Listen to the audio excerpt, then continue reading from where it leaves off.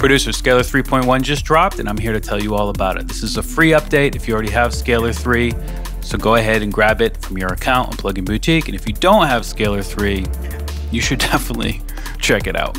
Some of the big new features here would include live sync, which will allow Scalar 3 to function a lot like Scalar 2 in that if you have multiple instances of Scalar 3 in a DAW, you can actually sync them to one leader and everything else will be a follower. And any changes you make to that main chord track in the leader instance of Scalar 3 will be updated in real time in all other instances of Scalar 3 in your project. Another great feature that's been added is the bass follow articulation. In the arrangement view, go ahead and click the plus button to add a new articulation, choose the new bass follow one, and this will add a bass note that will follow the root note of your chords in your main track. This is a pretty standard way to do bass, so I'm really pumped that it's in Scalar 3 now. Now there's also an included 37-page slideshow tutorial as soon as you launch 3.1. A couple other great features are the clip extension feature. The all scales view will be the default view when you launch Scalar going forward. You can now easily select all, and now the user manual is robust and up to date. And finally, there's a long list of bug fixes, which I'm gonna put the list in the video description if you wanna check it out. No matter what, if you already have Scalar, log into Plugin Boutique, download the update because it's really gonna improve